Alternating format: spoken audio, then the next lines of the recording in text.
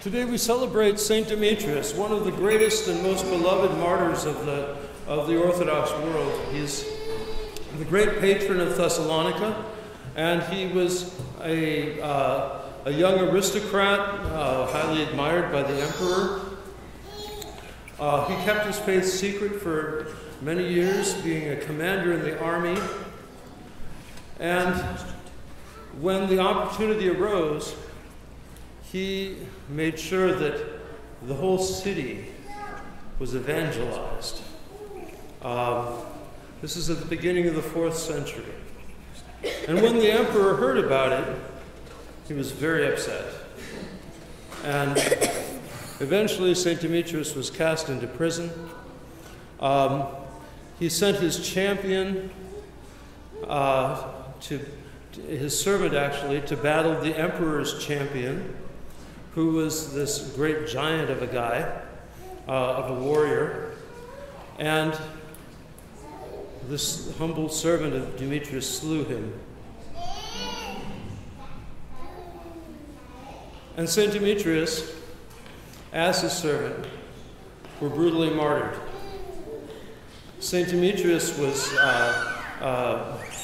taken down to the baths, into the basement of actually what's currently the cathedral, over his relics, where he was stabbed with swords.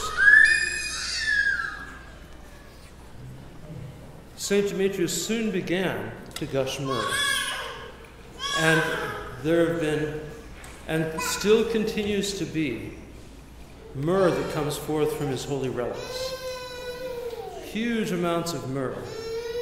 Now in Thessalonica, St. Demetrius is much beloved. He's understood to be the great patron of the city.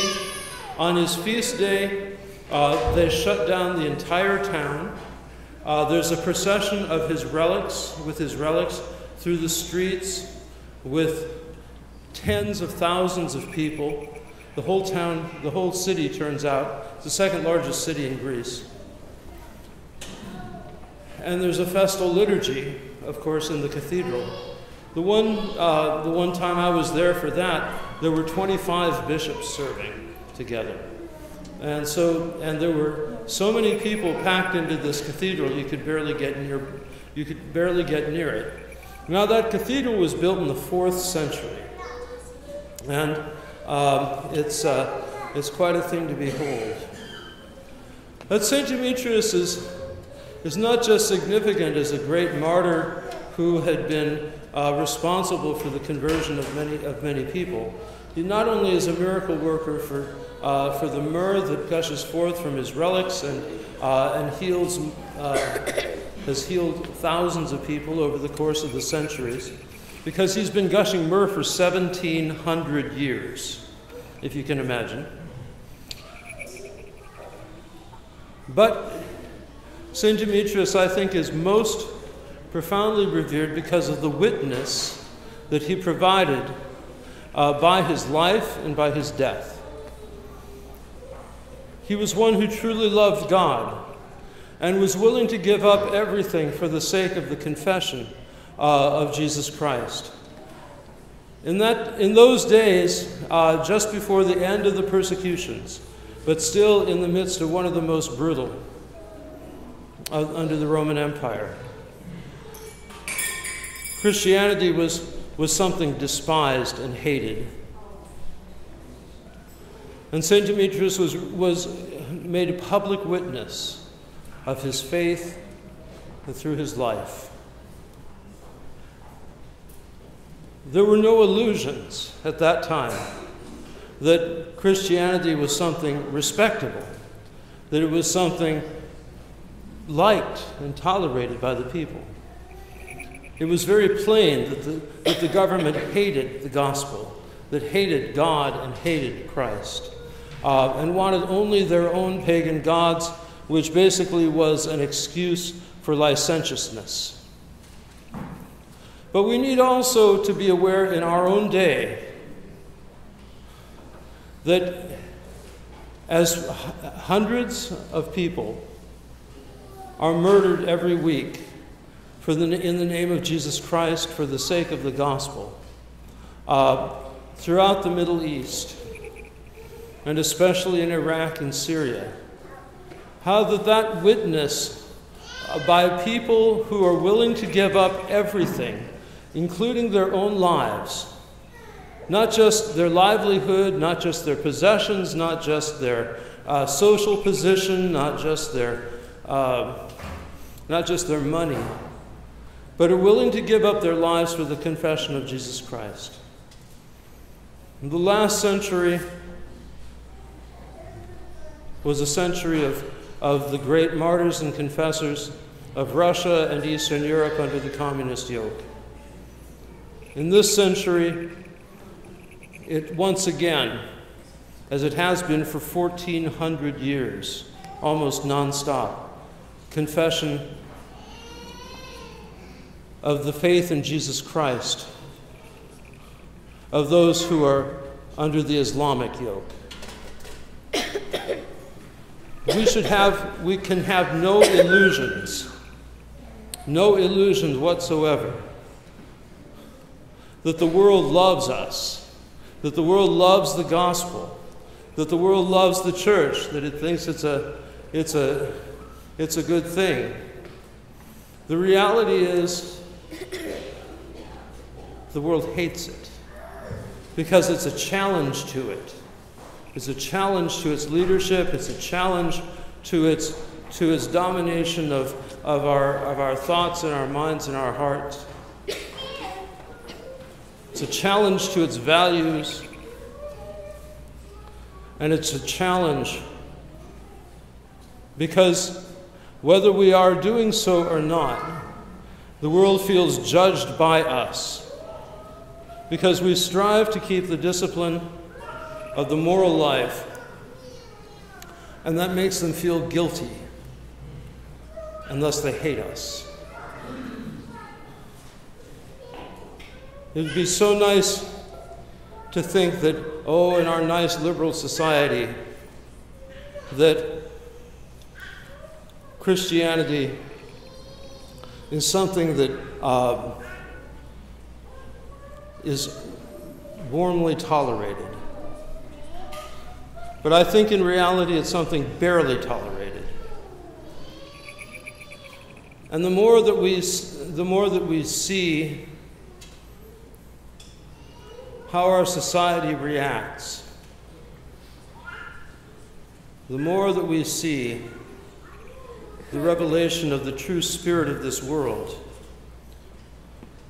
which is what our society ultimately, and every earthly society, embodies. That this world is an end in itself, that money and position and power are ends in themselves, and that this life is all that there is and is an end in itself. And to challenge that, despite the fact that many people still bear faith and still bear that hope of immortality, how many more have been allured by secularism and by ultimately its false salvation through wealth and human happiness. That false salvation, which is nothing else than the Antichrist working its way through our society. That spirit of Antichrist is always with us, it always has been with us, and is certainly making its presence felt. We see that particularly in the witness borne by the faithful Christians in Syria, in Iraq, in Lebanon, in Palestine, in Egypt, and throughout the Middle East.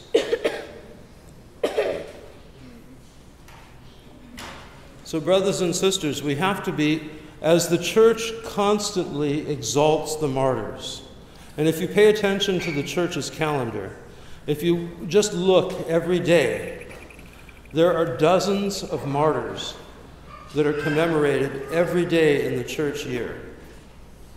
Every day. We also have to be mindful of that martyrdom to which we are called. Maybe not a martyrdom of blood, but a martyrdom of the witness of our lives for the integrity of the gospel and the message of Jesus Christ, which is the only thing that can provide hope in this dark and brutal world, which is governed by hatred and jealousy and envy. That darkness of the passions which society lives in. And that we can show people through our lives, through our hope, through our faith, that there is another way that may not lead to earthly gratification, but it's a way that leads to true joy in the Holy Spirit, in being free to offer all that we have and all that we are to God as a gift of his love and as a gift of our love in thanksgiving to him for all that he has given to us. The blessing of the Lord be upon you through his grace and love for mankind, always, now, and ever, and into ages of ages. Amen. Glory to thee, O Christ, our God, and our hope. Glory to thee. Glory to the Father, and to the Son, and to the Holy Spirit, both now and ever, and unto the ages of ages. Amen. Lord have mercy, Lord have mercy, Lord have mercy, Master bless. May Christ, our true God, through the prayers of his most pure Mother, who rose from the dead, through the prayers of his most pure Mother, our venerable and God-bearing fathers, the holy, glorious, all laudable apostles, the holy, right, victorious martyrs, our venerable and God-bearing fathers, of Saint Demetrius, the Myrgusher, great martyr of Thessalonica, whom we commemorate today, of our holy Father John Chrysostom, Archbishop of Constantinople, of the holy and righteous ancestors of God, Joachim and Anne, of the holy prophet, forerunner, and Baptist John, and of all the saints. Have mercy on us and save us, for he is good and loves mankind.